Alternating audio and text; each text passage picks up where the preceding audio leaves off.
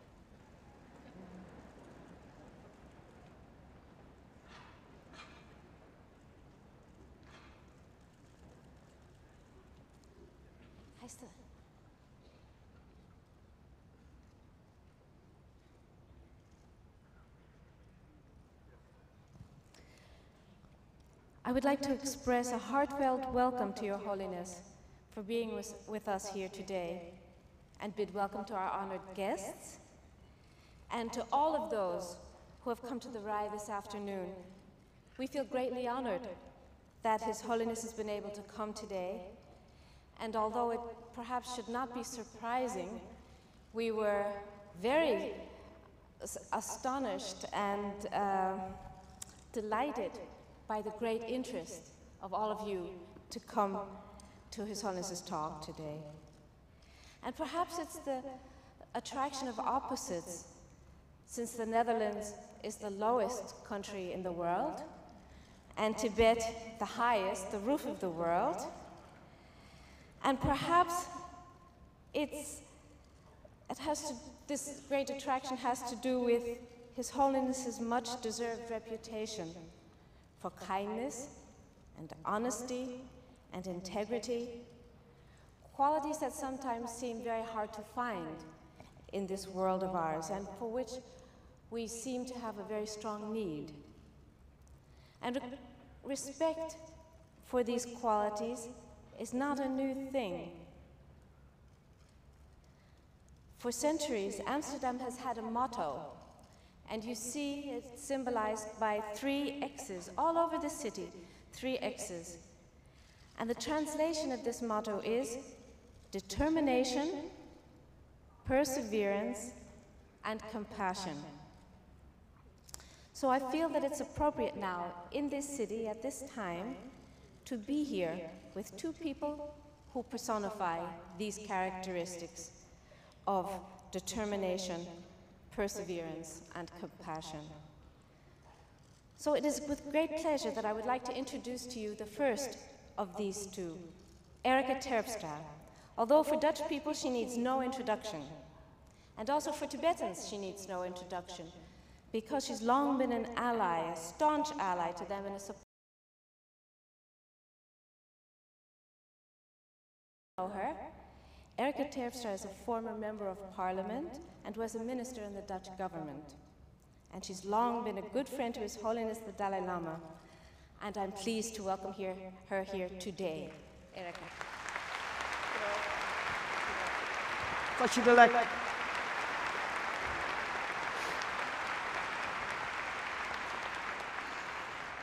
Dilek, Your Holiness, the Dalai Lama, the ocean of wisdom, and it is so true. Like so many, we encounter your tolerance and your compassion for all sentient beings, even towards your enemies.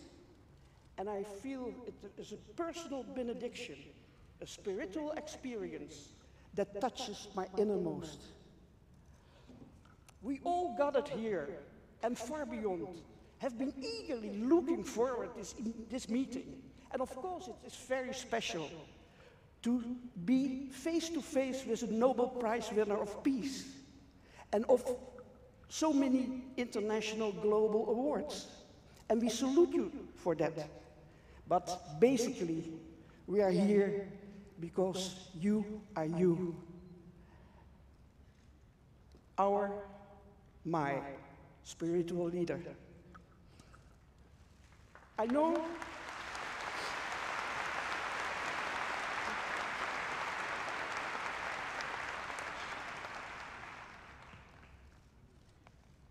know you don't like flattery, and of course I know that you think of yourself as a simple Buddhist monk. And perhaps I should not be telling you this, Your Holiness, but we happen to be this monk.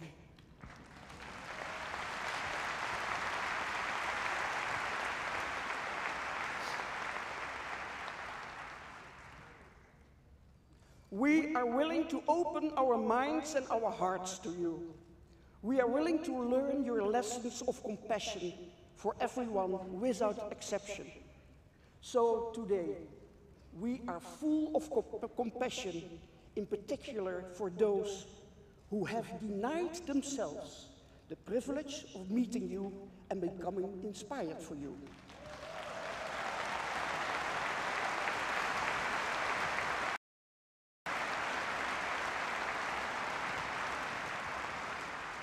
Your Holiness, we are so happy you are here in the Netherlands again.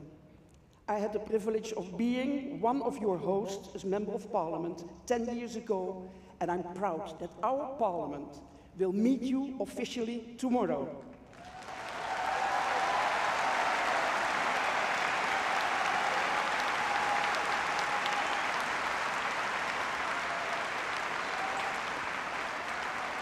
And now for today. This meeting is so meaningful. You personally give so much to us all. And I have searched high and low to find something, a way of giving you something personal too in return. And I found a poem inspired by your beloved Tibetan culture, written by one of my favorite poets, Henk van Zuiden. I want to dedicate this poem to you. It is specially translated in English for this event. But before I read this poem in English, I want to read it first in Dutch, if you allow me. Het heet... Pardon. Zo heet het niet. Het heet Brug tussen mooie bedoelingen. Het koord dat mij naar veilig moet dragen, haakt naar overzijde. Een brug tussen mooie bedoelingen.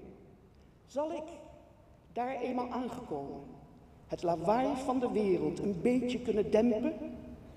Volk dat vrijheid verwoesten, verlegen maken? Hun handen bevrachten met streelte en pioenen? Dan ook durf ik vragen toe, bewaak vonken uit het nirwana. Hang leven niet aan een zijden draad. Rijk voorbeeld aan dochters en zonen. En laat ze in wonen. And now in English. Bridge between fine intentions. The cord that is to bear me to a safe haven yearns for the far side, a bridge between fine intentions. Will I, once arrived there, be able to subdue to some small degree the noisy tumult of the world? Make people who have destroyed freedom feel embarrassed? Weigh down their hands with peonies and caresses? Then will I also watch over the sparks emitted from nirvana. Do not hang life on any silken thread. Set an example to your sons and daughters and let them live in utter peace. Thank you, Johannes.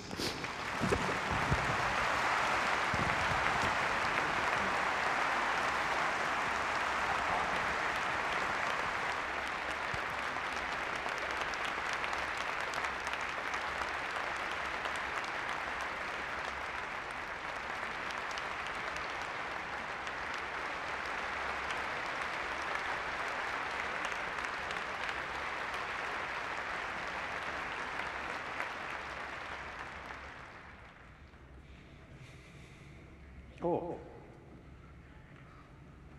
Rabbi, old friend, how are you?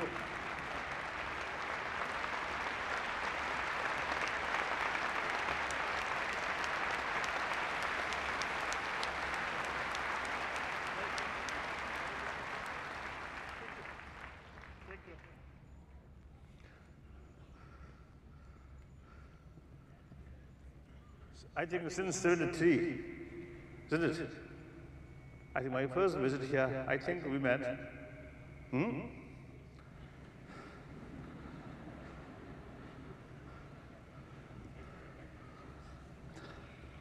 So at that time, you see my sort of unforgettable sort of experience, looking face to face, then I reflect the Jewish people during,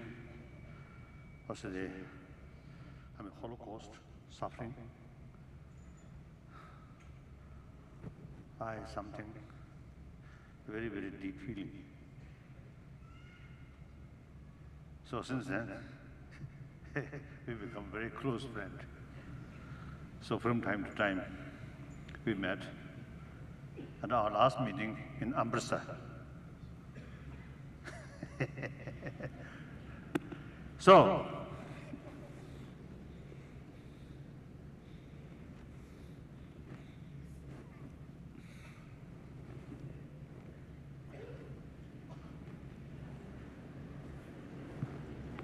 now old person. not easy.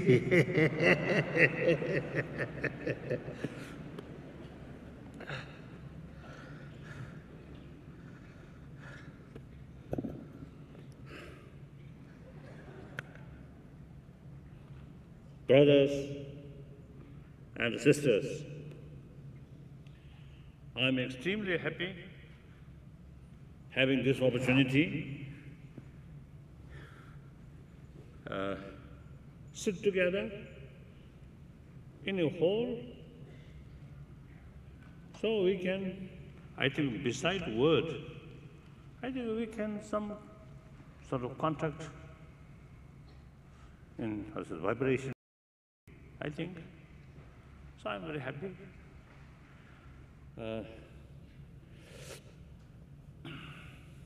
So I very much appreciate the organizer.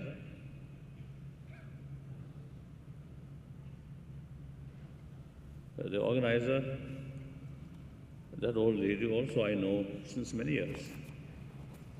So in Holland, there are quite a number of old friends. So anyway, this visit, something like reunion. So I'm very happy. And also I very much appreciate another lady who introduced me. I very much appreciate it. Thank you. Thank you. So, my talk. The power of compassion in turbulent times. So sometimes,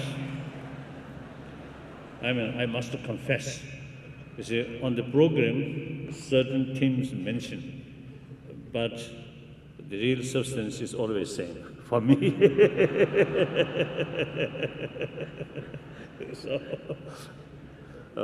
So Kazada,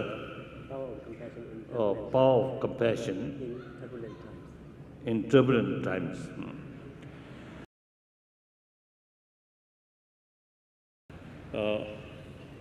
So is my talk essentially what is best way to achieve happy life, and particularly when we're passing through difficult period. I think you, this moment, due to global economy crisis, yes, I think a lot of impact on individual people and family. So now,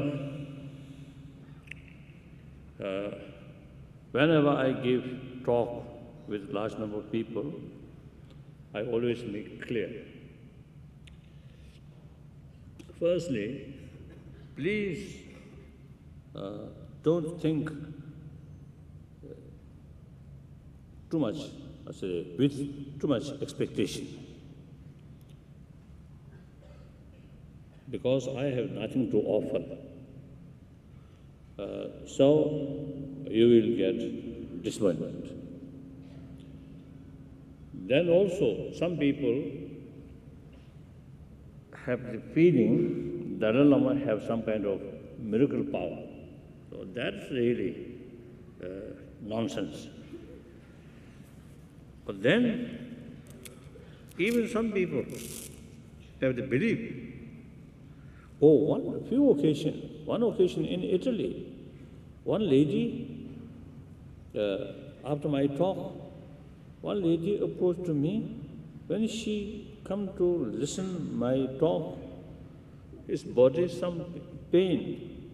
But after that talk, that pain gone. So that seems I have some special power. Accidental. Accidental, I think.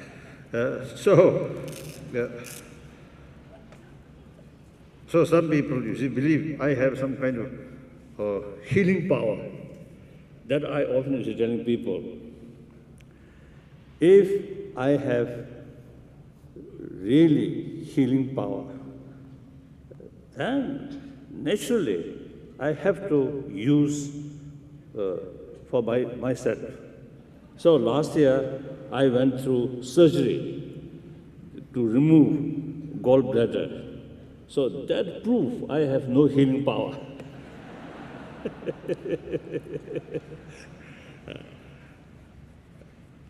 So I'm, as I always describe myself, as a simple Buddhist monk. That's all. Then here I'm talking or I'm interacting with you, even not that level. Buddhist monk, not that level. Not on that level. Not on that level, but still deeper. The first level, more fundamental level, we all human being, same human being. Mentally, same. Emotionally, also same. I think same type, same type. Then physically, also, but basically same. So on that level, no barrier. Other religious faith or races or color, nationality, language, culture, these are secondary. On that level, a lot of differences. So I'm talking or communicate with you on the fundamental level as a human being. What I found the best way to keep peace of mind, you can also, utilize that because we are same human being. We all have same potential. Only thing is, whether person pay attention or realize and utilize or pay more attention and some nurturing. So that makes differences. Otherwise, we all same. Simple reason is, I think more than 10,000 people here, more than 10,000 people here. Now, for example, 10,000 people come from our mother, nearly 10,000 mother. Some cases is two children or 3 children, but basically we all come from mother. Anyone who come from sky? No, or from flower. Or sometimes you see, in the form of praising, in India, some sort of stories, some great Indian master come from lotus. So sometimes I jokingly say, telling people, oh, those great masters who come from lotus, perhaps they may have more compassion towards lotus rather than a human being. Or fortunate or unfortunate, we come from our mother. So everyone equipped the potential of compassion because we are ourselves nurtured and survived by our mother's affection and mother's milk. My own case, my mother, illiterate, just uneducated, just one religious mother. Just an ordinary farmer's lady. But very, very kind. So at that time, to some extent, my mother spoiled me. Reason, usually is my mother carry me on her shoulder. And then sometimes I act more aggressively. You see, holding mother's ear, and then I want to go this side, I go this side, and go this side. And if mother not listen,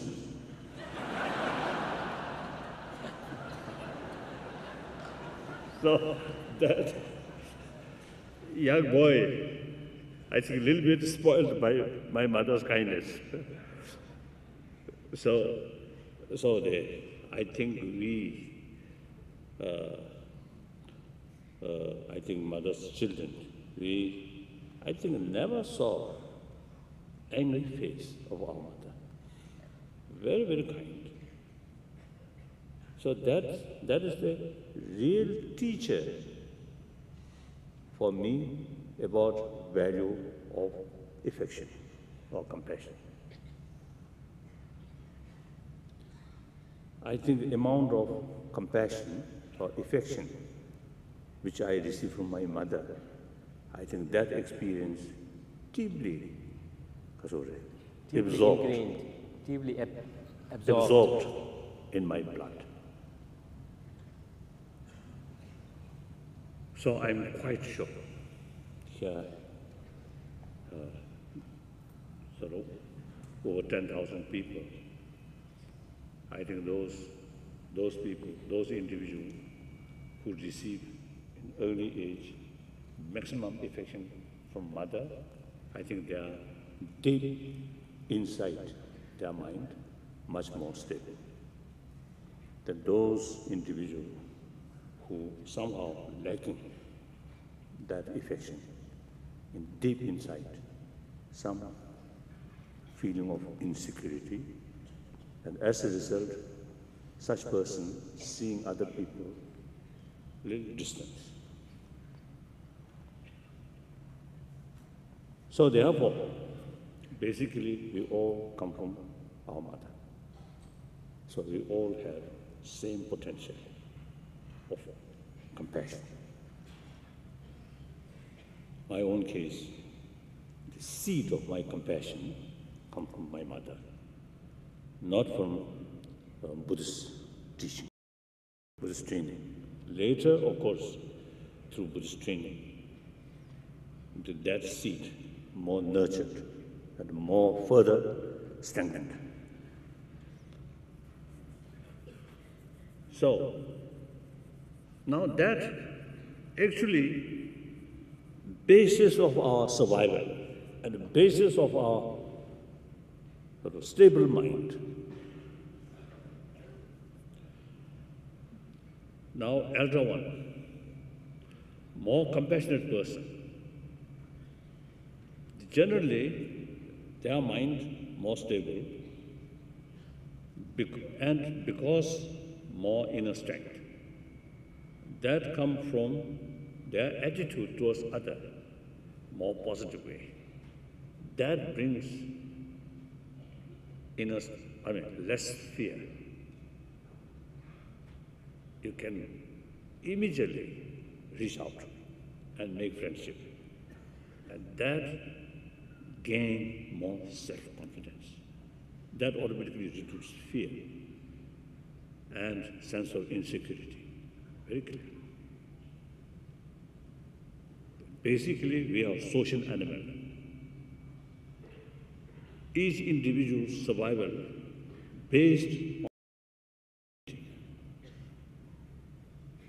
I think from ancient time up to now. Particularly now, because of global economy, environment issue, and some other issue, I think world 6 billion human beings compelled live together peacefully, harmoniously. This is a question of our survival. Not one side victory, one side defeat, but question of 6 billion human beings survival.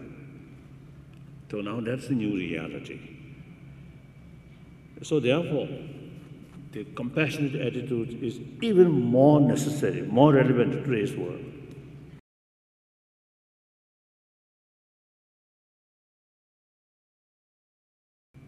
just another human being out of 6 billion human beings.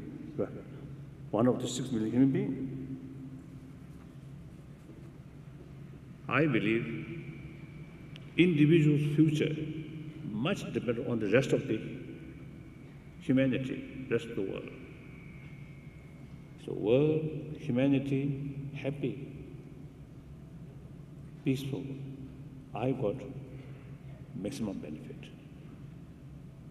So according to reality, just self-centered attitude, forget or no concern about rest of the humanity. That is unrealistic attitude. That's foolish attitude. So occasionally I use the word, we are selfish. It should be we are wise selfish rather than foolish selfish. So that means for selfish reason, pay more attention about others' well-being, you get maximum benefit. So sometimes you see people have the people, you see, feeling or impression, the subject such as compassion, forgiveness, these things consider as a religious matter, religious concept. As religious qualities? Oh. Then those people who have no interest about religion or not serious interest about religion, then they also forget these values. That's a mistake. Human compassion is a universal value. Even animals also appreciate our affection, our compassion. I think many of you may have pet, some dogs, or cats, or birds. So I think you can, you have experience more, showing genuine affection with trust. They also respond accordingly. If you just feeding without affection, they know their master, what kind of sort of master.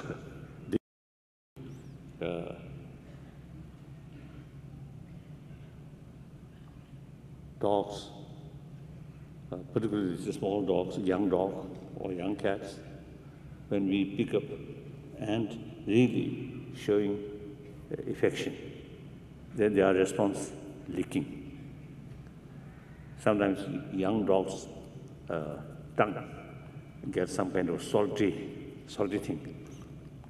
Oh, very beautiful, really, very, very beautiful, like that.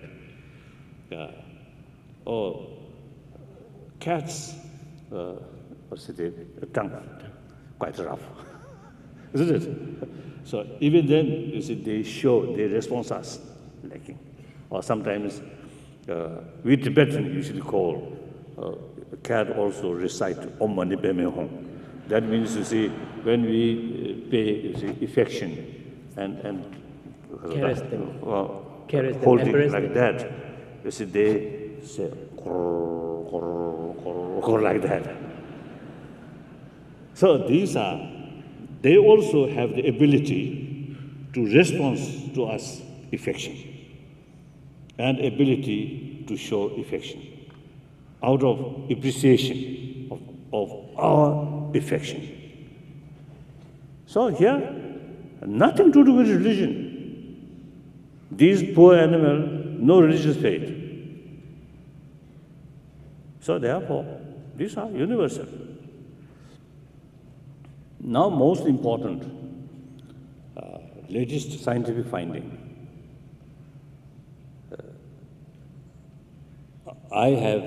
I think since now more than 20 years, originally out of my own curiosity about modern science. So since my childhood, I have some sort of curiosity about cosmology or everything, or particles, or flowers, or these things. So I developed the keen interest about modern science and also technology. So therefore, out of my own curiosity, I start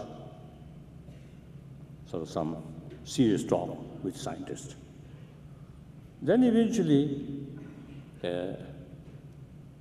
as a result of both sides found some useful exchange views from Buddhist perspective and modern scientific sort of perspective, where more discussion really brings mutual benefit. And we Buddhists found very useful new ideas, new concepts from modern science. And to the scientists, particularly in the field of psychology and neuron science, Neuroscience. they found useful information from Buddhist sort of explanation. So, many occasions, the scientists, and particularly scientists in the field of medical science, they found more compassionate mind, very good for sustaining, or in some cases even increasing our immune system. Whereas constant fear, anger, hatred, literally they say, eating our immune system. So I think that should be the way we grown up and full of mother's affection. So, naturally, since this proper development or proper growth of our body within the atmosphere of affection, and mother's milk also symbol of affection, symbol of compassion. So our body grown up that way. So today's our body, more one's own mental level, more compassion, this body, very fit, very good. So after surgery, my own case, within 5 days, all wounds already recover. And within 1 week, completely recover. So doctor, a little bit surprised. And the specialist described me at that time as a young patient. Then I told him, I'm not a young patient. My age already 73. Then that doctor told me, he knows your age, but your physical condition, something like age around 60. So that means I have nothing, but I think my mind quite peaceful. So therefore, through my own little experience, I can tell you with confidence, the best way caring your health, take more seriously about your emotional mental state. That's not expensive. Go to hospital or equipment and clean, everything very good. After 1 week, long list, long bill. Long kasa. Long bill. Long bill. But utilize our own potential, bring more healthy body, No, inexpensive, cheap, isn't it? In a way, priceless, isn't it? So let us try to build our body healthy way through peaceful mind. Some sense, isn't it? Then important is, without disturbances, usually even animals, their mind quite peaceful, okay. But the problem, when we face disturbances, then our anger come, our aggressiveness nature become more alive. Then peace of mind destroy, peace of mind disappear. So we need special effort or special sort of technique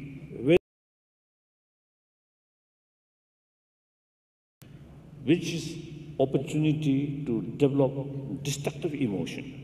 That is the right time, you see, to face a lot, not let, that negative, emotion, to deliberately try to sustain our positive attitude, and so that we can preserve our peace of mind. That's important. Now here we really need wisdom. Now here two levels of compassion. One level by biological factor, which I mentioned. That's a biological factor. But that biological factor, emotion, simply for survival. So anger also suppose for our survival. Attachment also for survival.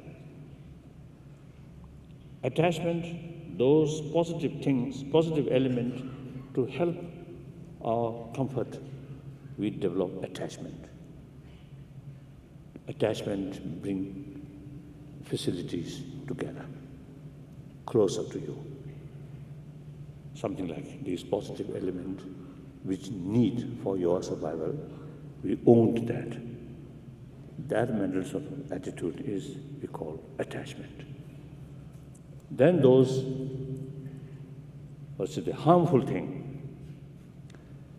mentally we equipped by biological factor some emotion to expel. Resistance. To resist.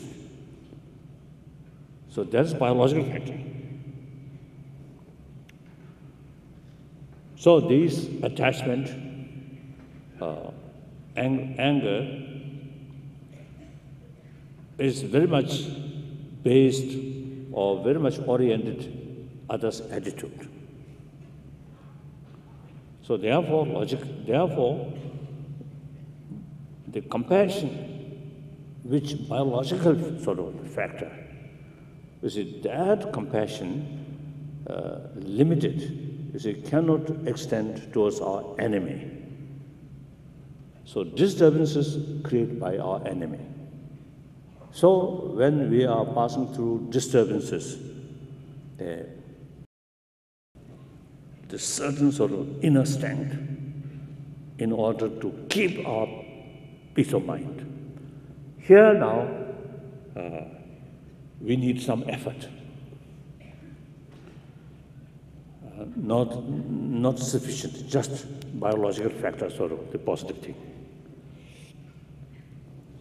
Now, question of second level of compassion. A sense of caring or sense of concern for others' well-being. Now, firstly, oriented towards one's own friend, whom we receive some positive or help our survival. And then, because oriented the attitude, so towards our enemy, you cannot develop compassion, because that compassion very much oriented attitude. So our enemy's attitude is negative. So instead of compassion feeling, but a feeling of anger comes. Now that limited compassion, biased compassion, take as a seed further training, further sort of strengthening through reasons. Now shift, focusing not on attitude, but on the person. For example, we have some kind of love or whatever, closeness feeling to oneself. Self-love. Or self-love, yes, self-love, yeah, self-love very. Not on the basis of one's own attitude, but rather self itself. Then reason, the self, by nature, do not want suffering and want happiness. Therefore, when passing through difficulties, then there is concern to overcome that difficulties and wishing more joyfulness. That self-love not oriented on attitude, but self itself. Now that now shift towards other. Disregard their attitude, but being themselves, just like myself. By nature, they have desire to overcome suffering, to achieve happiness. It deserves. So therefore, on that basis, develop sense of concern. That now not oriented on attitude, but oriented on being itself. So that compassion now can extend towards our enemy. As far as their attitude is concerned, negative towards us. So we call enemy.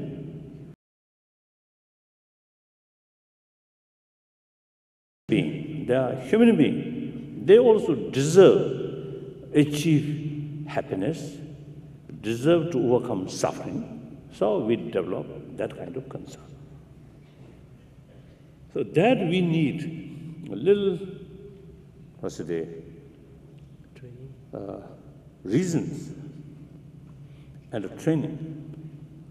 Familiarize that kind of Perspective. way of look. Familiarize. Then month by month, year by year, decade by decades, your mind more familiarize that kind of attitude. So then even at the beginning, you feel difficult. You extend your compassion towards your enemy, troublemaker. But due to familiarization, eventually you can extend your compassion towards your enemy. It takes time, but very possible. Without religion, that can be possible. I found among the scientists, they don't care what nationality, what system, whether religious believer or non-believer, they don't care. But a sort of international feeling, no sort of distinction. No discrimination. No discrimination. No discrimination. So I think the genuine religious people also is no discrimination.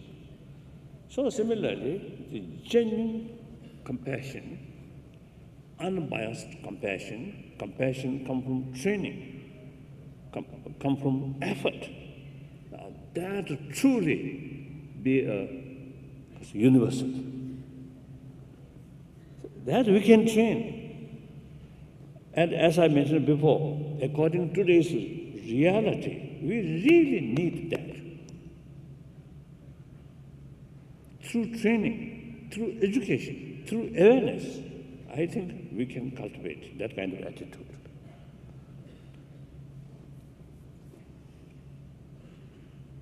So this is what's our work. 이번에 일 가면 주네. 싶었으면 가면. Okay. So that's my now I think some connection with value of compassion or power of compassion In turbulent times. In turbulent times. In turbulent times. So that's the I think I myself say at age 16 I lost my freedom and also take responsibility, temporal as well as spiritual, as Tibetan tradition since last 400 years. The Lama institution is head of both temporal as well as. And my age, 24, I lost my own country. Now 50 years passed.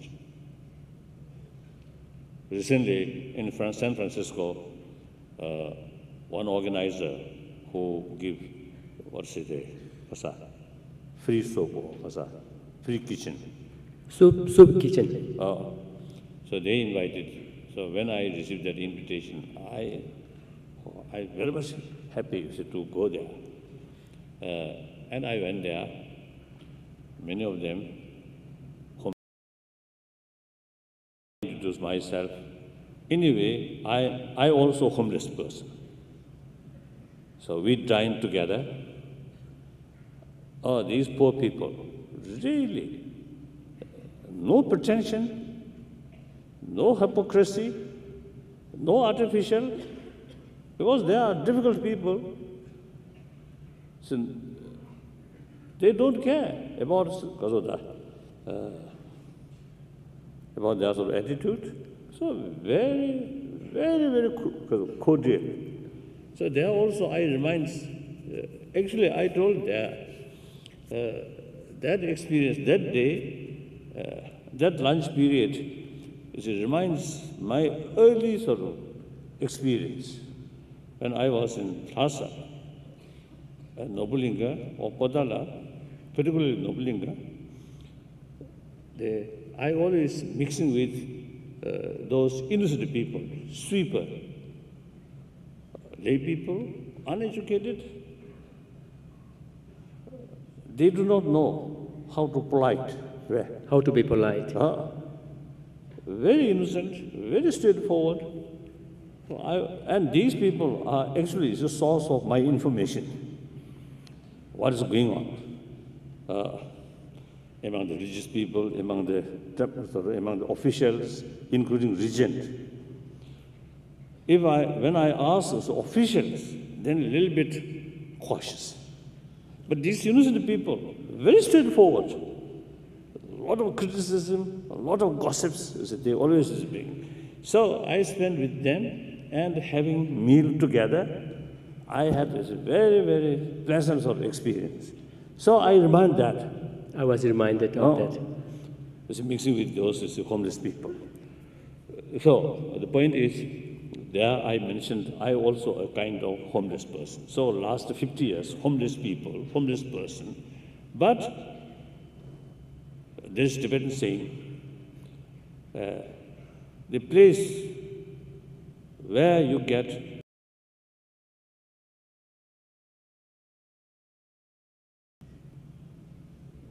and whomever you receive affection, that's your parent. So that Tibetan concept liberated my mind. So last 50 years in India as a homeless person, but found very warm home. And also, you see, a lot of friends, not only in India, but also in Europe. Now today here, Netherlands here. I think over 10,000 people, you see, quite crowded here. You see, you not come here out of your anger, but out of your closeness feeling. So, that is basis of happy days, happy years, happy life. And when our mind more calm, more happy mood, then our handling difficulties more easily.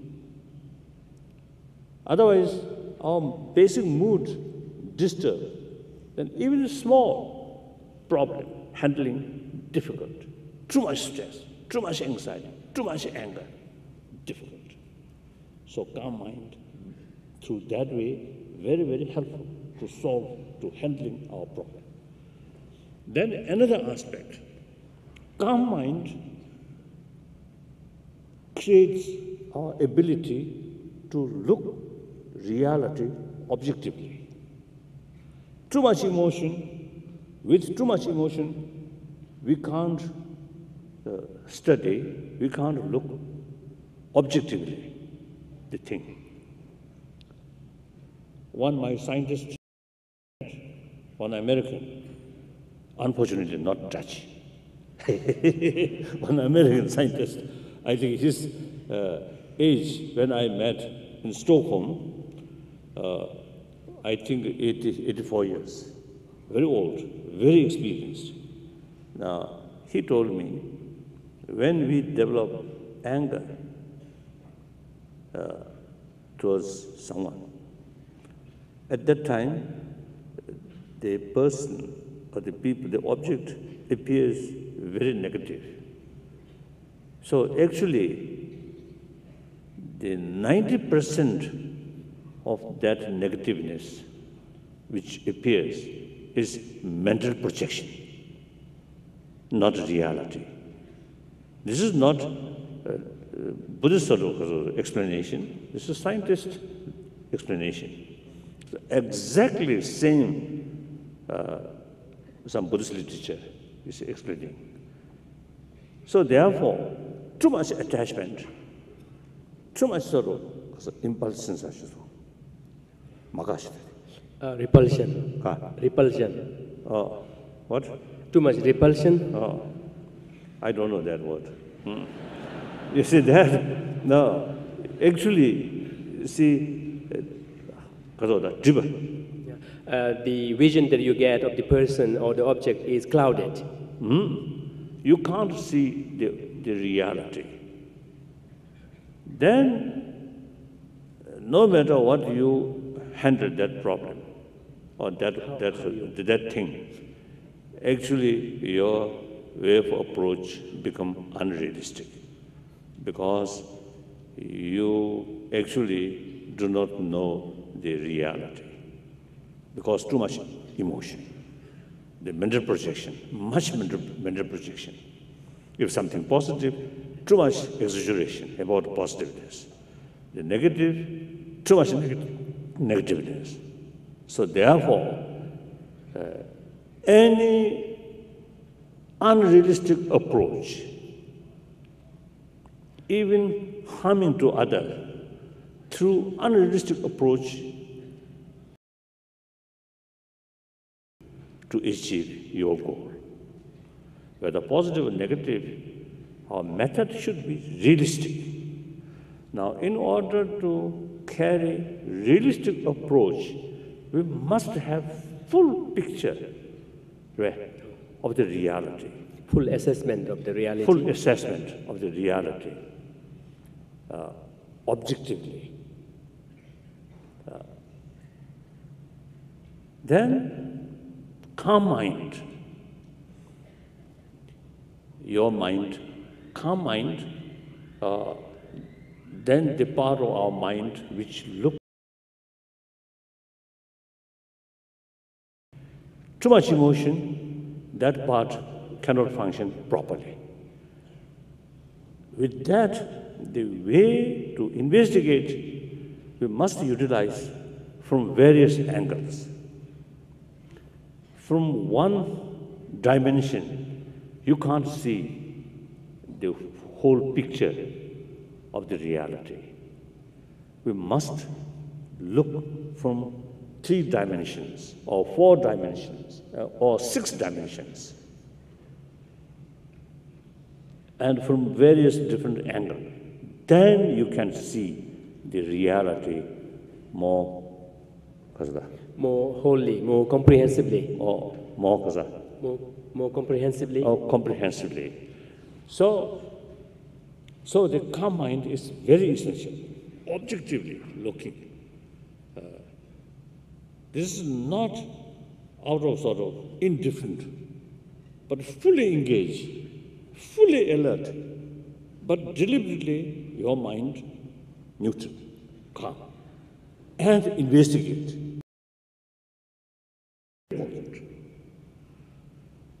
So compassionate mind create more calm mind.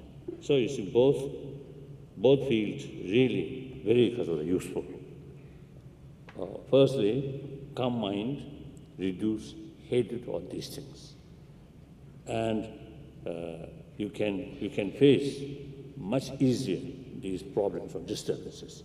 And secondly, calm mind creates possibility to see reality more objectively. So therefore, education, wonderful, but education with emotion, limited effect. So education, awareness with calm mind, much useful, much better.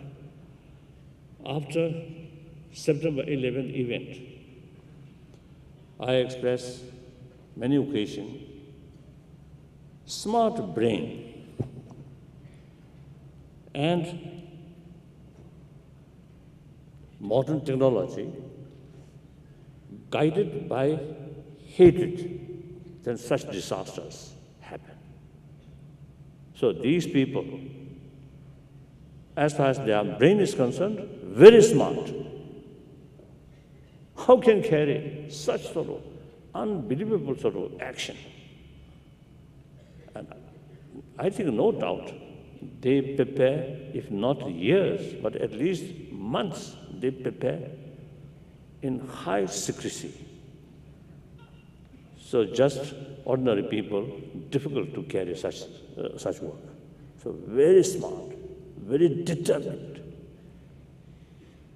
But their smart mind, smart brain, guided by hatred.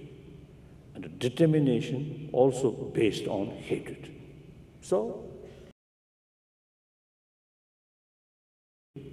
education, smart brain is human quality, good quality, but not balanced by honest or by compassion.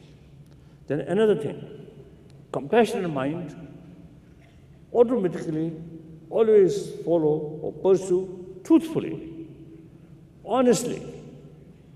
When you carry your work honestly, truthfully, you will be much prouder to open. You carry work, no matter how show nice, but deep inside some negative emotion, then you can't carry truthfully, honestly, transparently. So now modern economy, global crisis. One my Italian businessman once told me, as a result of my inquiring, he mentioned this global economic crisis.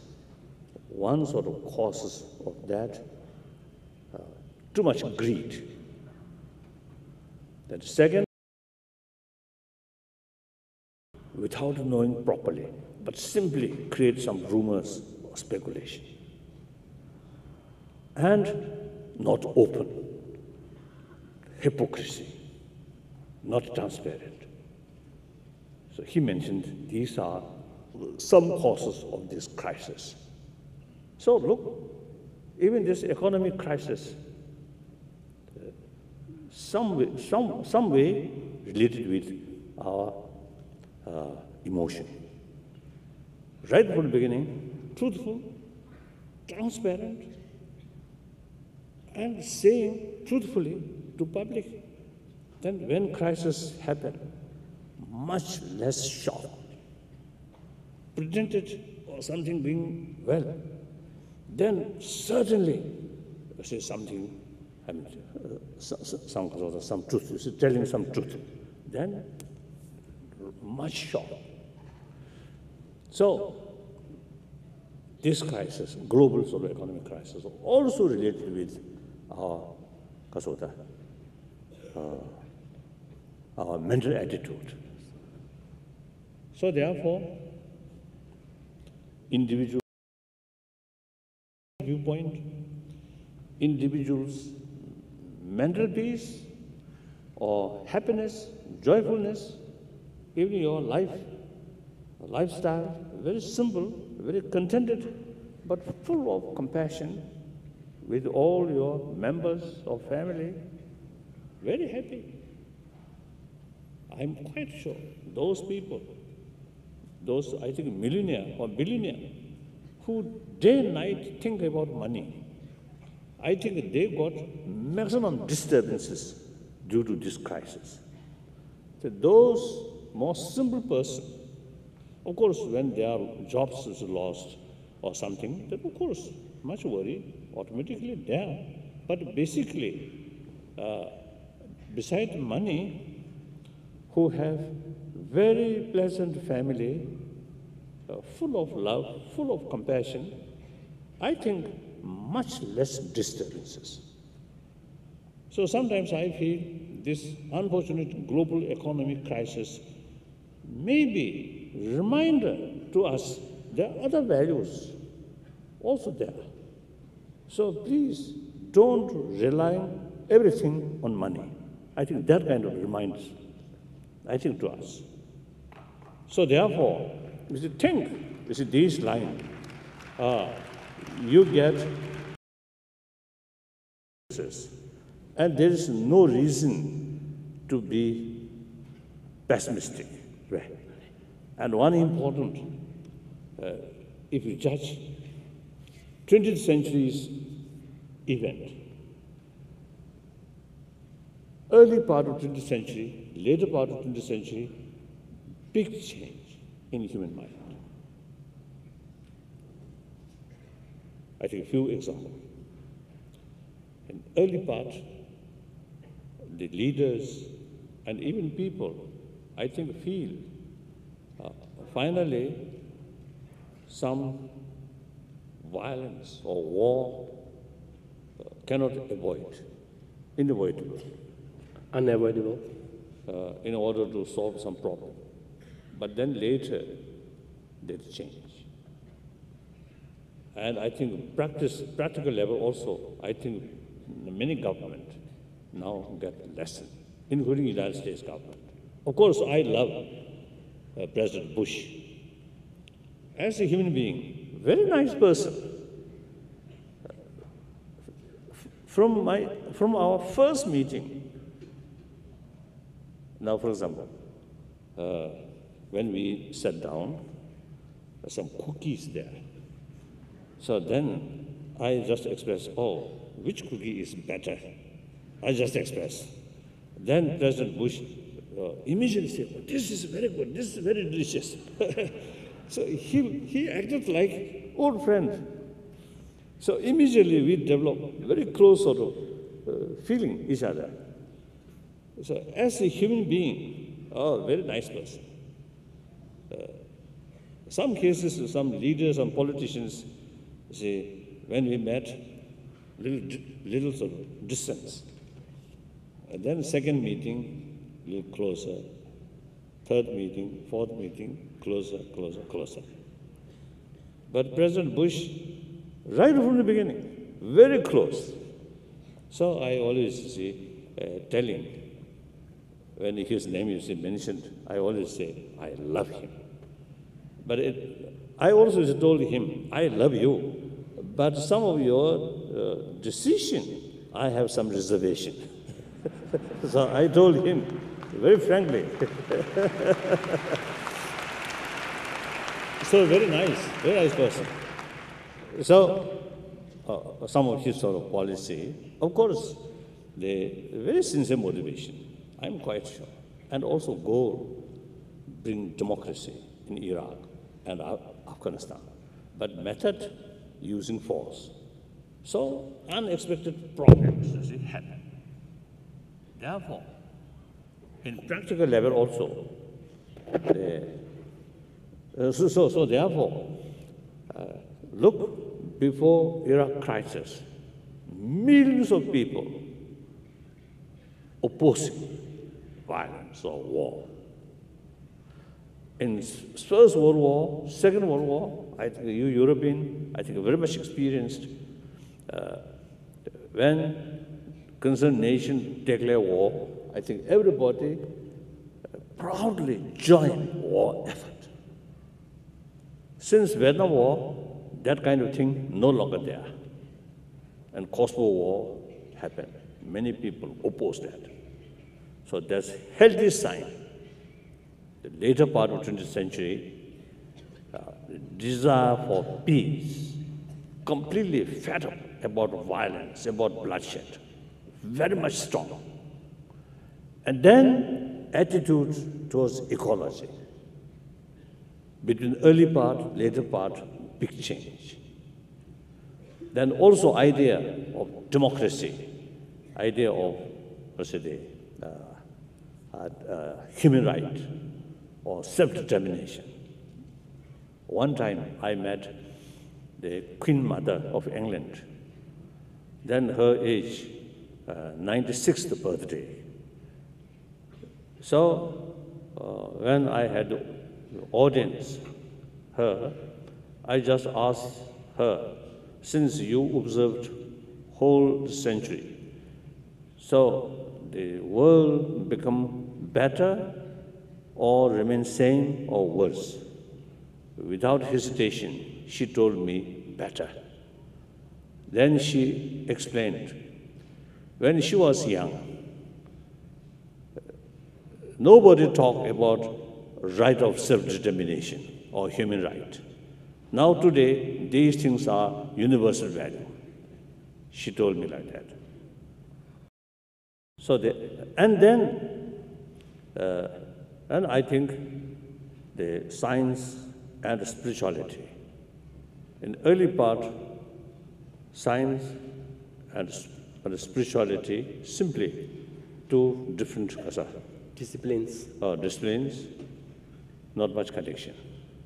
Later part of 20th century, the mind, the subject side, also important. Now come closer. So these are, I think, humanity becoming more mature as a result of painful experience. Then also, now for example, I think during war, when atomic bomb tested, I think considered people very much sort of happy, very much proud. Now everywhere, anti-nuclear weapon, very strong. Then another example I want to share with you. In German people and Japanese people, in Japan, actually, I asked some of my Japanese friends in public meeting, do you have some kind of negative feeling towards America? Because America actually dropped or used nuclear bomb on your people. 2 bombs. Because of that, and one time I visited Hiroshima and Nagasaki, both. Oh, the museum of that nuclear, destruction. Very painful. So I asked many occasions, some of my Japanese audience, they say no. I think that also, I think, one good sign. And then in Germany, like, now example, when Obama, during the election, you see, he visited Berlin. I think over 200,000 German public just greeted him. No sign of some kind of negative feeling. So this also, I think, positive sign. We humanity, I think now you see the, I think sense of sort of closeness one another as a global citizen. I think that growing. So these are positive signs. So therefore, although the 21st century, beginning of 21st century, not very healthy, but overall, Berlin Wall gone, not by force, but by popular movement. And then I think important thing is the early,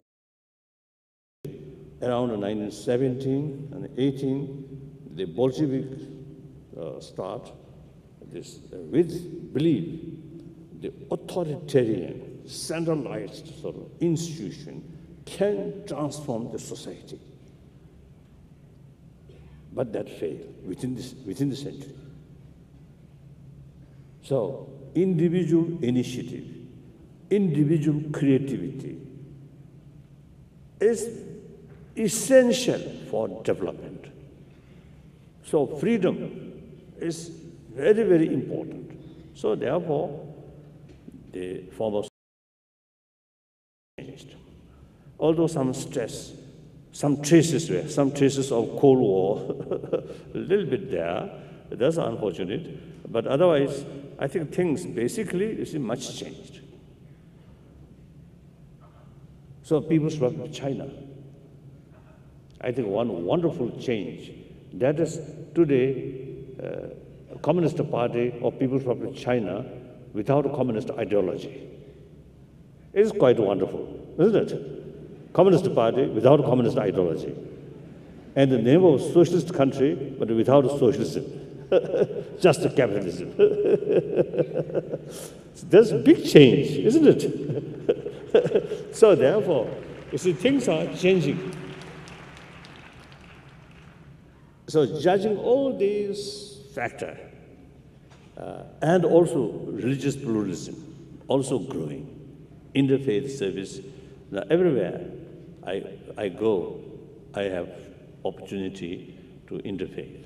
And very sincere sort of spiritual brothers, sisters, sort of spirit there. So these are, I think, very, very positive sort of development. So therefore, I think we here, including myself, I think we should look forward with full of optimism rather than due to certain sort of sad things here and there, and we demoralize, and pessimistic attitude should not do that. Let us look forward and with full confidence and with compassionate mind. That's, I think, very, very important.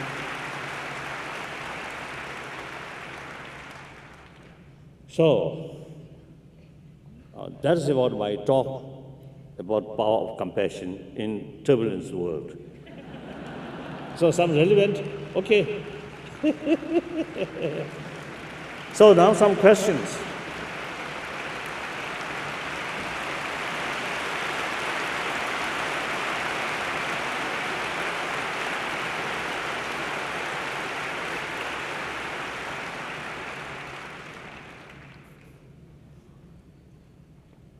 Yes, read the question.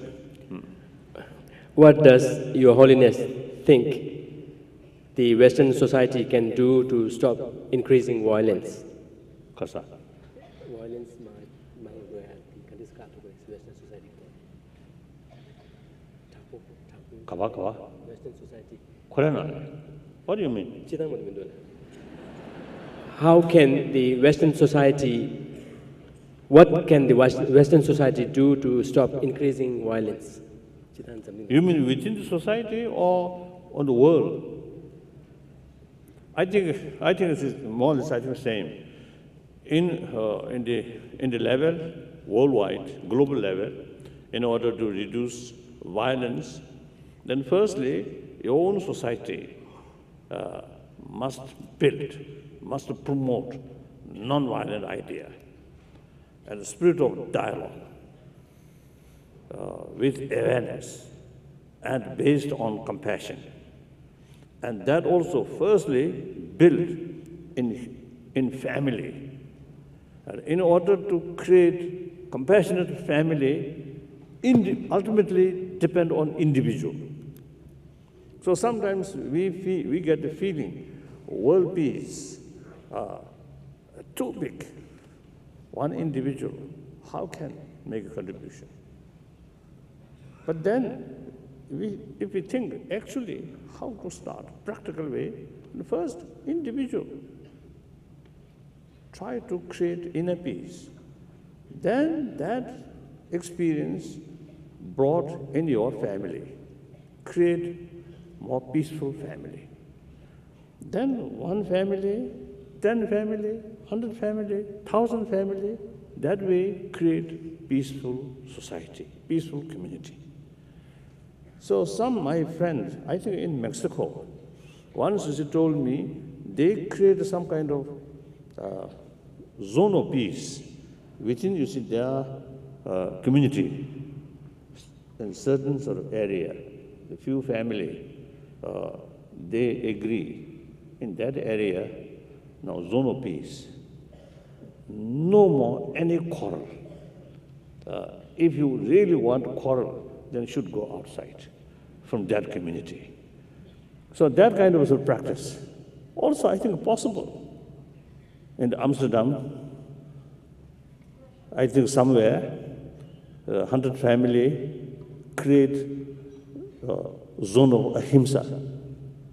So within that, to intentionally avoid harsh word or physical action and remain honestly, truthfully, transparently.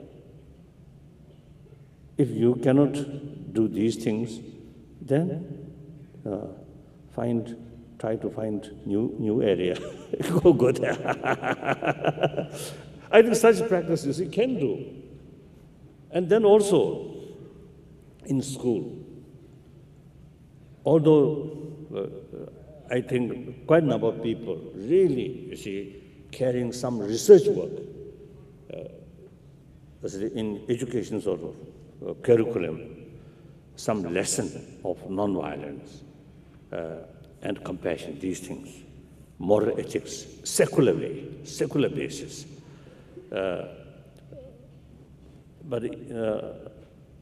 But I think it is wrong just to wait. I think try to implement. And I think there must be some, I think what's the school teachers, and also I think the families, your children, you see, caring, so what's the getting education. So I think you both have the responsibility to teach our children value of compassion, value of sort of non-violence, these things. So I think I always say, have the strong feeling. Please, those parents, please provide maximum love and compassion towards your children. And then also teachers, when you carry teaching in class, not only just not acting like a messenger, so to explain. Just merely passing on the information. Just merely passing on the information? Yes, passing information. Not that way, but truly, you should teach with full care. Their rest of their life depend their education. So you teach with the sense of responsibility whole rest of the life of the student. Then student really develop love, trust towards teacher. So those lessons from respected, loved teacher, that lesson really go deep in their mind. So I think, so that way, try to build healthy society. So through that way, then there is possibility of new world, more compassionate world.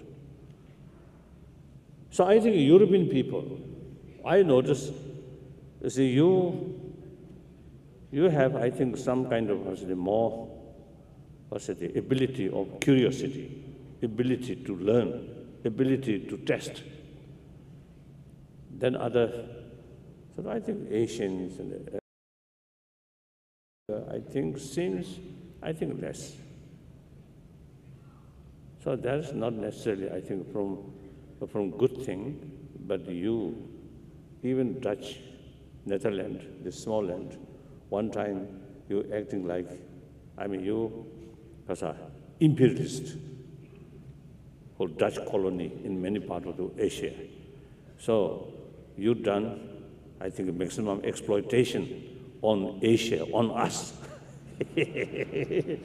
So like many European countries, I think you really tested, experimented awful things also. So therefore, you really become mature.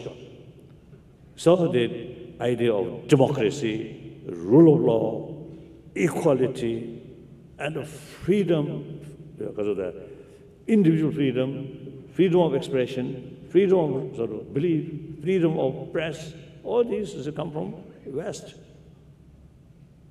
So now, you should take new initiative, try to build compassionate society out of awareness.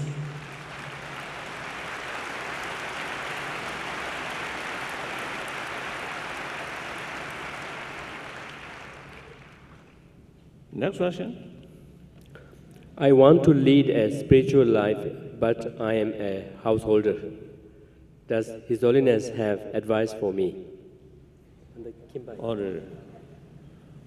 Or spiritual practice, there are various levels. And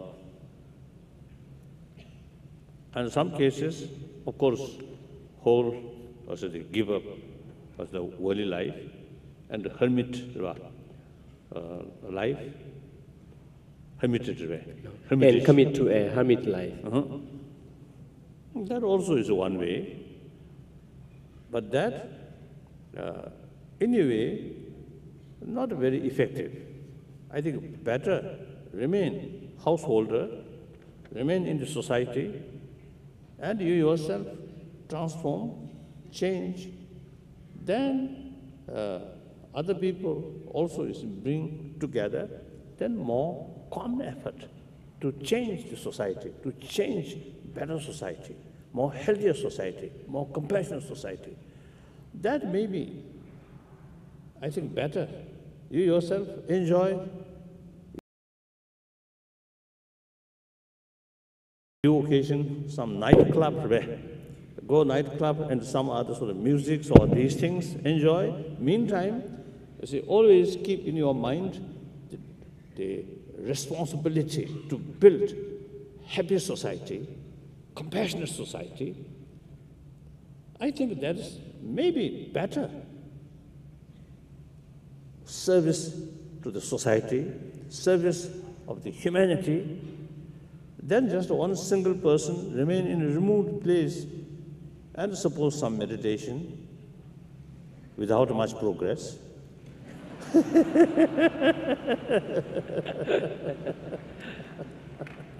So therefore, I think practical level may be better.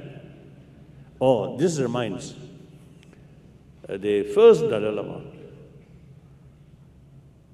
He, after his study, become scholar, then he spent in a remote area the meditation. I think he spent, a few years, some years. And during that period, he got some visions, actual sort of seeing like goddess Tara or these things. Then he chose, instead of spending hermit way, just one single person's meditation, he give up that and come to the society and decide build Trishlambu monastery, the later Pension Lama's monastery, Trishlambu. And there he carry very busy work, about construction. He also supervised the way constructing the monastery. For that construction. And also, as a great sort of scholar, he preached, he also take lesson. He also gave lessons? Give lessons to students. And plus, I think his own daily meditation or practice these things. So then later, he expressed, if I spend that hermit life continuously, my spiritual development will achieve. I sacrifice that in order to serve the society. I sacrifice that, come to here, build this monastery in order to benefit for larger community. I think this is one good example, isn't it? So I also, got sort of inspiration from that story.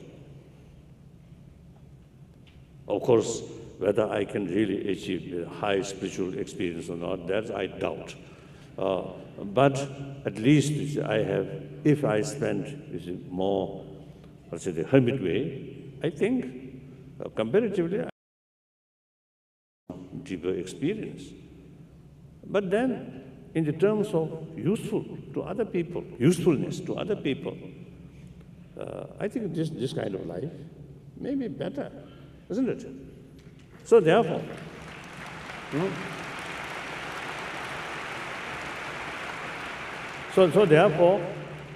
therefore, as my suggestion, of course, entirely up to you, but my suggestion may be better remain part of the society,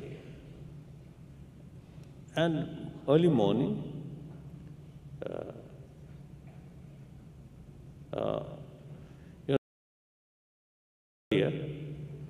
my daily life start 3:30. That may be too early to you. So I think 5:30, wake up, and some meditation. Then life, late night, that I think not much meaning. Better to go sleep earlier. One time in Berlin, the room of the hotel where I live, is just front, the opposite. Some, you see, modern music and some dance like that. So, evening, or the evening, late evening, about 7, 8 o'clock, I about to go to sleep. I hear zang shang like that, the music. Then midnight, I wake up and went to toilet. Still going on, zang shang.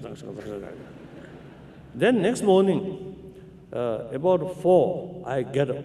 Still going on, zang shang like that.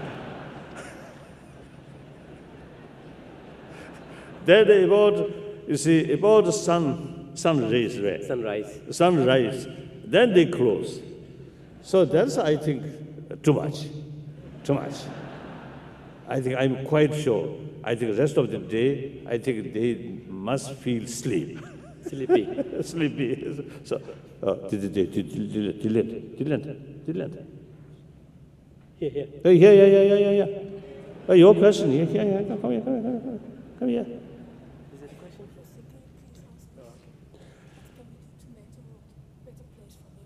What can we do to stop domestic violence?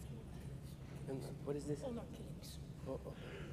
So like that. Now, so you see, your lifestyle, I think it should be some kind of timetable.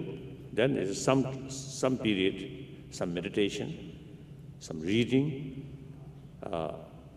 shaping your mind. My own sort of daily life, in early morning, as soon as I wake up, I think shape of my mind about altruism, these things. So, and also make some kind of pledge or determination. The rest of the day, I should act according to this, According to these ideals. So that is really helpful. The whole rest of life, some influence or some impact. Some impact remains. From the early morning sort of, motivation. Cultivation of the motivation. So that you can do, isn't it? So that's my view. Next question. What can we do to make the world better for women? How can we stop domestic violence and honor killings? Women. Now here.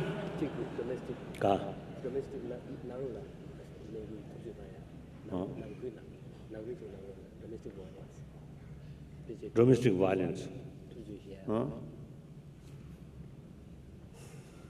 Generally, now since some time back, I'm telling in public in America and also in France and many places,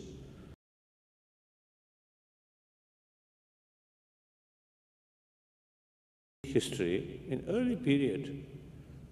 Yesterday also I mentioned, so no idea of leadership, simply just, I think, truly classless society. Then eventually leadership, concept of leadership come due to some crimes like that. So the leadership, then since there is no education, so the quality of leadership is physical strength.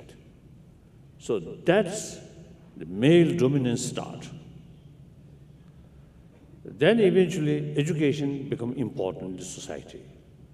So male and female becoming more equal, generally.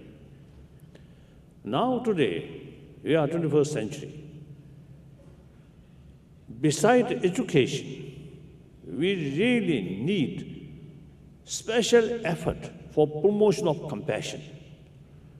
For that field, female have more important role, as I mentioned before. So, physically, biologically, according to scientists, female, physical, more sensitive about others' pain. That's scientists say. And therefore, the women usually more potential of compassion, a sense of sort of sensitivity about others' pain. Scientists, one occasion you see mentioned, one male, one female, and someone passing through very painful experience, then response from the female more stronger. Response. So therefore, now time or such, we need special effort for promotion of compassion. Now women's role more important. So take more active role in the society. And through that way, your own family level also, you see, can be more sort of forceful, should be more forceful, more sort of leadership, sort of showing the leadership about these fields. Then I think, oh, your husband, if your husband is very honest, very reasonable,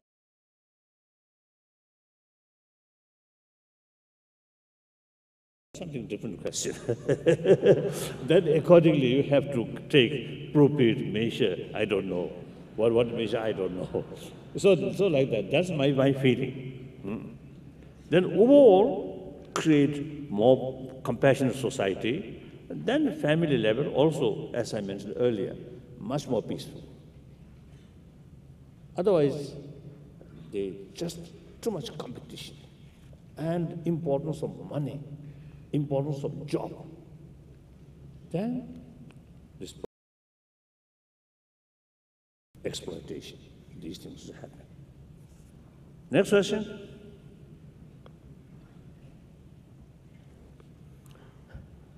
Should it be allowed for the big European Union corporations to invest in cheap labor from China?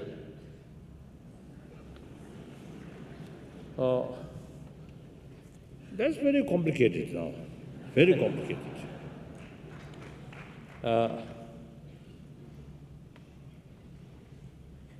Since many years, when America discuss the permanent most favored nation status. Most favored nation status. When that serious discussion is happening there, I express China, most populated nation. Therefore, China must bring into the mainstream of world community. It is not advisable isolate China. China must bring into the mainstream of world community. So in the economy field, the China themselves is want to join world community. Most welcome. But at the same time, world community have more. China bring to the world stream of democracy, openness. That's very, very important. So those people, those companies who carry some investment, I think should keep in their mind the long-term sort of benefit, both Chinese people, as well as world. I think more open society, more transparent society is everybody's interest. Closed society, unpredictable, with nuclear weapon, and with the idea power come from barrel of gun. Disregard truth. That's not everybody's interest. Even Chinese people also is want to change. Therefore, just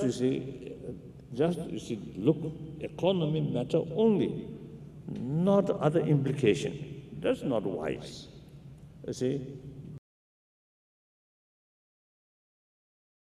sincerely, without losing principle. That's, I think, important. Next question.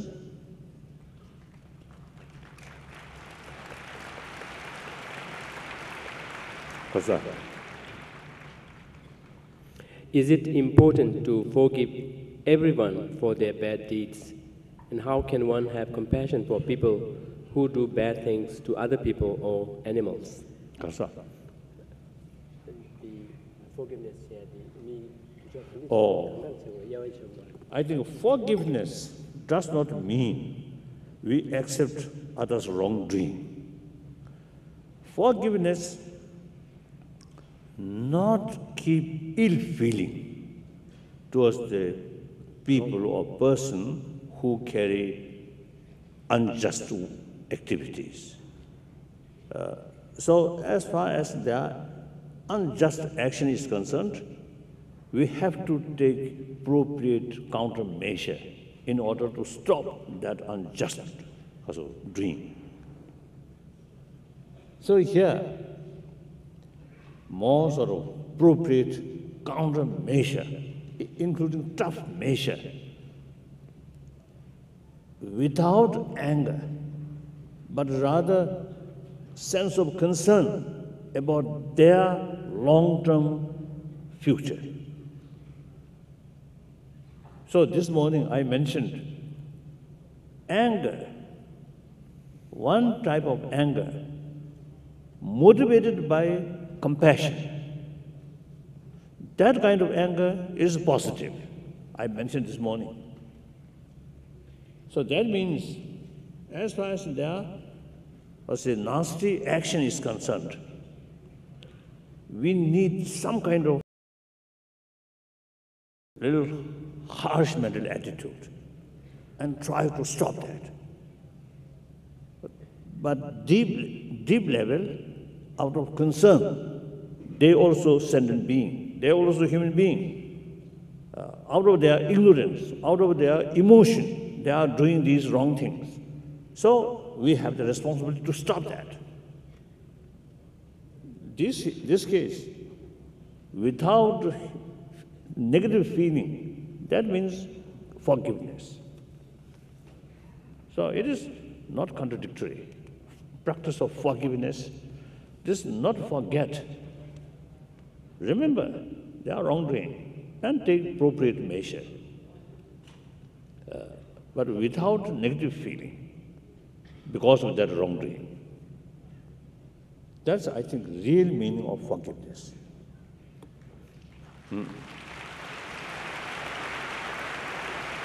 All right. The next question is, climate change is a pressing issue that knows no boundaries. It is affecting all of us, even more so in your country, Tibet. Yes. What can we all do to raise awareness and make a difference before it is too late? So the taking care of environment, I think, should become part of our daily life. Through education, through awareness. So I think, now yawning.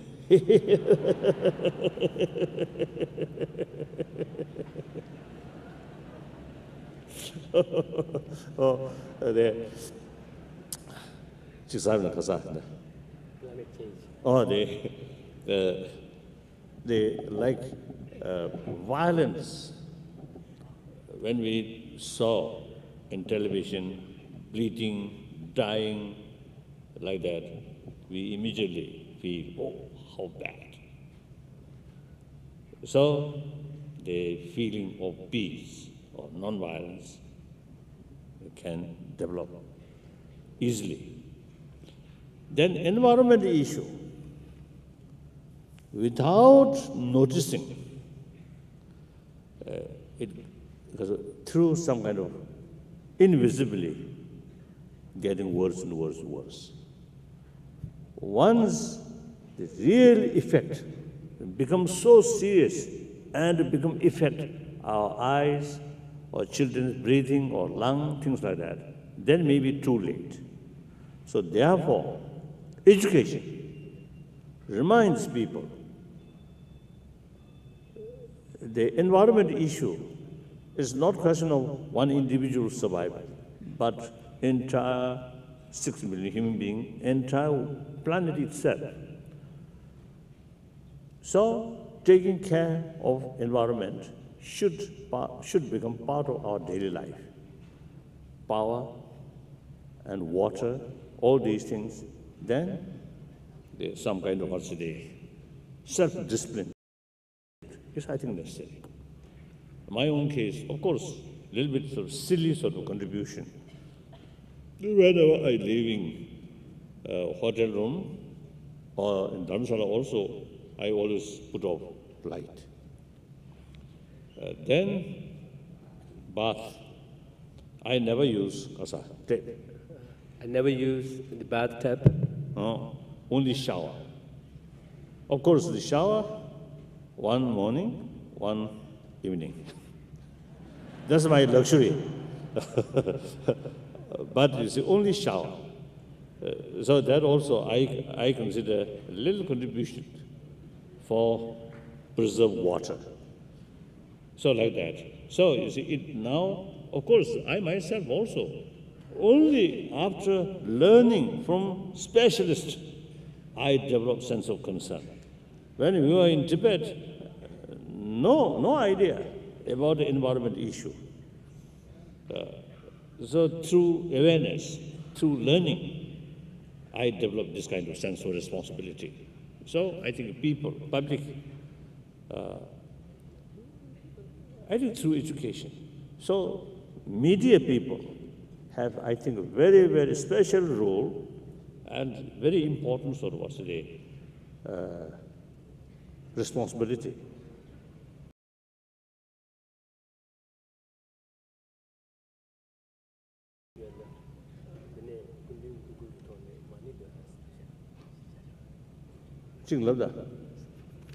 We have received a request from someone which says, can we please say all together, like some kind of praying under the leadership of His Holiness the Dalai Lama, the mantra of the Buddha of Compassion, Om Mani Padme Hum, to feel the strength of so many people here? I think, wait. I think that not very relevant. I think just we spend, say, I think 3 minutes, silent meditation.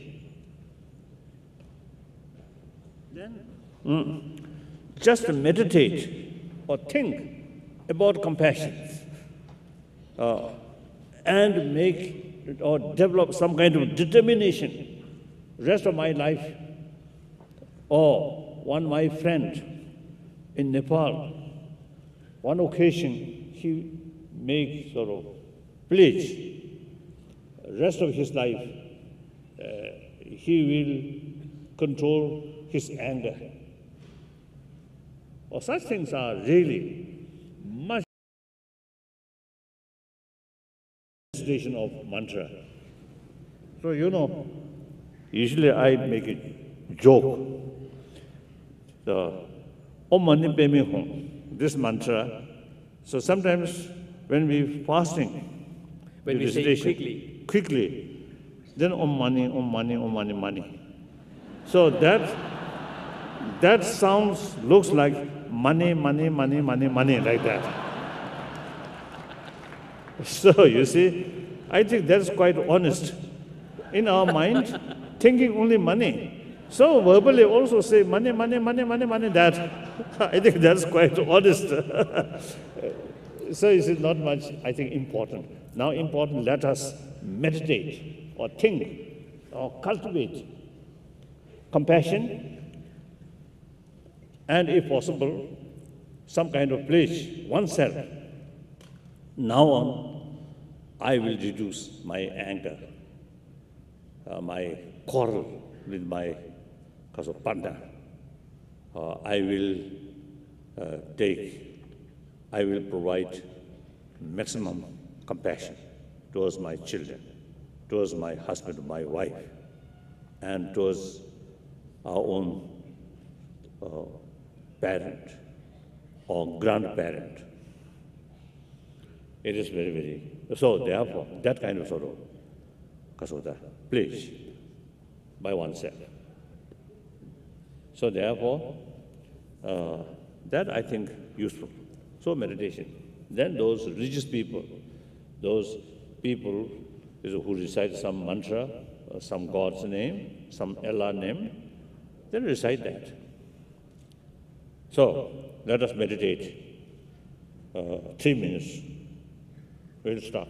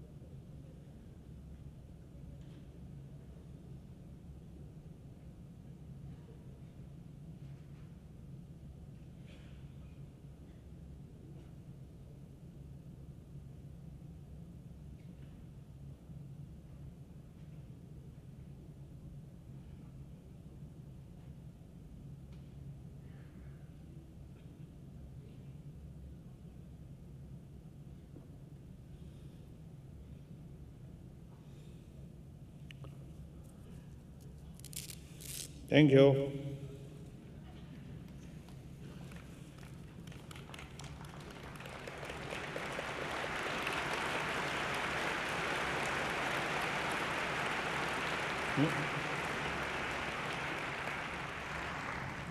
Good afternoon, Tashtele. Before I would have the honor to thank His Holiness, I have a practical request to all the volunteers. I requested to come down and stand in lines behind the curtain. Thank you.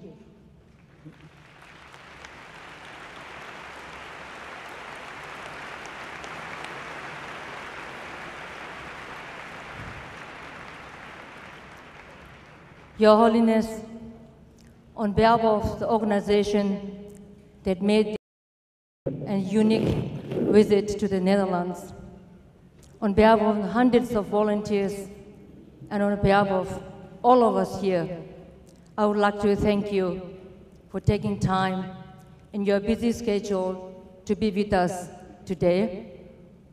We are all fortunate to be given the opportunity to listen and learn from you today. Your steadfast commitment to nonviolence as you seek peaceful future, not only for your own people, but also for the world at large, inspires all of us at these turbulent times. I also want to recognize and thank those of you here today and thousands of Netherlanders who have so generously given your time, your energy, money, hope, and support to His Holiness Dalai Lama and the people of Tibet at a very, very critical time. I would like to thank you from the bottom of my heart.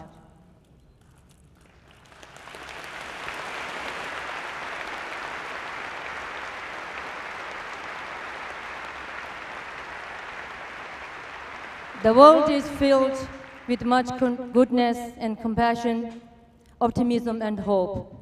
But there's also uncertainty, conflict and hate.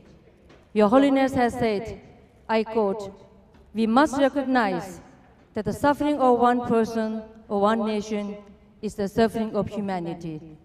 That the happiness of one person and nation is the happiness of humanity," unquote. Yet we cannot deny that placing principles of compassion, tolerance, and nonviolence at the heart of world affairs faces many, many challenges. Our leaders are compassion and tolerance. And I believe that in most circumstances, they genuinely wish to see long-standing conflicts resolved through dialogue and compromise. Sadly, though, often when the going is at its toughest, it is precisely these principles that become compromised. As a Tibetan living in the Netherlands, I have been deeply saddened that the Dutch government has been so unwilling to fully recognize the importance of your role, Your Holiness, in the non-violent struggle of Tibetan people.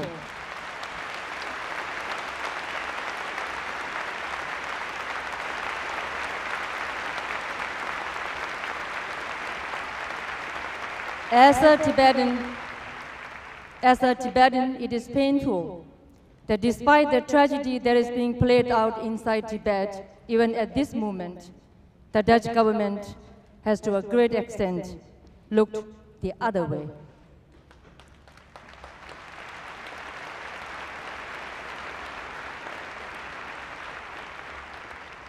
But as an individual, it also concerns me that some leaders lack the vision to see that a successful outcome for the Tibetan non-violent struggle, if both we and the Chinese leadership can reach a compromise, could be the first act of giant step forward in the development of rights and freedoms for 1.3 billion people in China.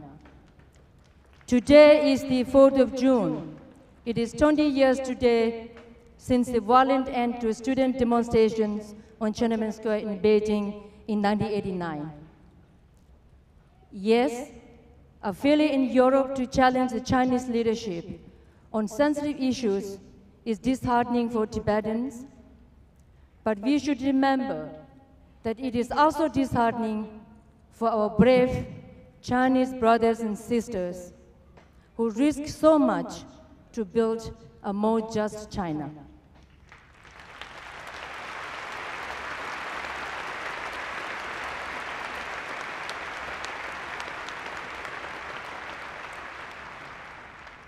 Of course, as a Buddhist, I realized everything is impermanent. Governments come, governments go, both here and in China. Your Holiness, you recently said in an interview with the Dutch television that history cannot be changed, but the future is a question of decisions and choices made. So, I would like to thank Your Holiness once again for the teachings here today and this great public talk, and remind you, my dear friends in the audience, that it is our responsibility to ensure, even in turbulent times, and even when they may be a short-term course, that we maintain those key human principles of compassion, tolerance, and respect for the dignity of our fellow men and women. And I believe that these entire humanity much better in the long run. I once again thank you very much for your support in Holland that Tibet and Tibetan people has been enjoying all these years. And I would like to thank Your Holiness.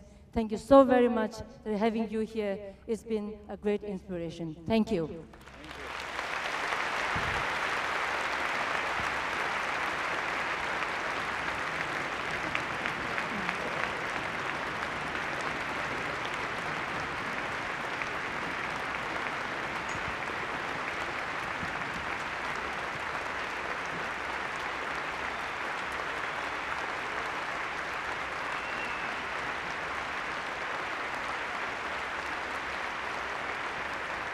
Ladies and gentlemen.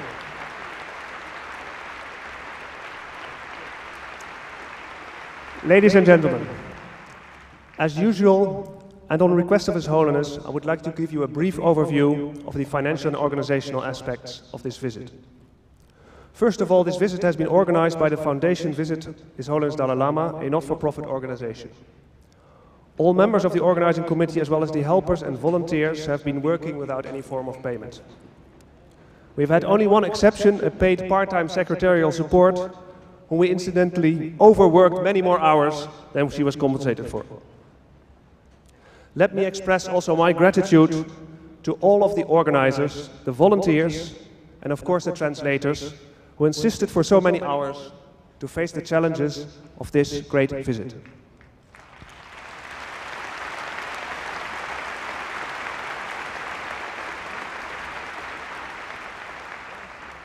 Can I ask the translators to come down to the stage later on to offer a kata to His Holiness? Secondly, our aim has been to minimize cost and ask for sponsorship in all of the cases where we have had to depend on professional partners. I would specifically like to mention the support and sponsorship of the RAI and ACS, our technical partner, as well as BKB, the public relations company that had worked very hard on the PR side of this visit without any compensation.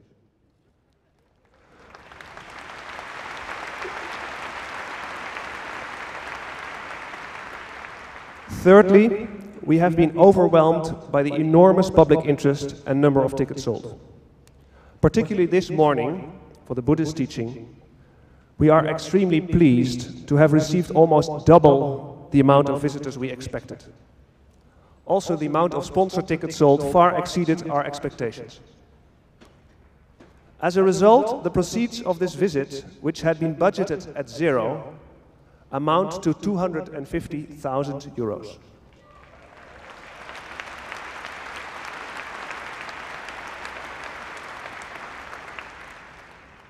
This sum will be given to charity, as by His Holiness advice. This is an additional, unexpected, very positive outcome of this visit, for which we are very grateful to all of you who have participated in this visit as well. Thank you very much.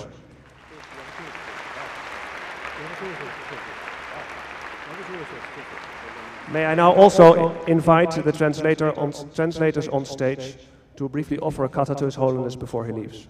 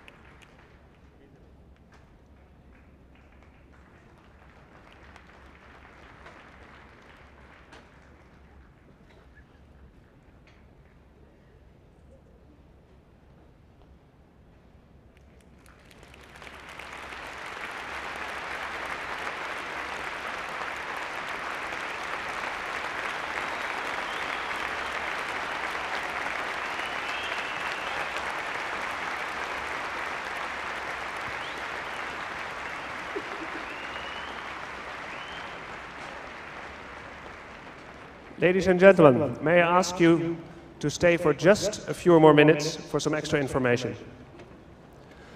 His Holiness will visit the auditorium briefly so that also there the people will see him live. Secondly, can I remind you to switch off your headphone and give it back at the entrance when you are going home right now. And please do not forget your personal belongings. Thirdly, there is a lost and found station at the information desk for any belongings you're still missing. Also, I would like you to remind you that there is the lecture of Sojo Rinpoche after this, where we would love to see you again. And this will take place from 5:30 this afternoon. Finally, with thanks to the Buddhist broadcasting organizations who insisted in making this possible, we are happy to offer you a copy of the DVD, The Dalai Lama 50 Years After the Fall of Tibet.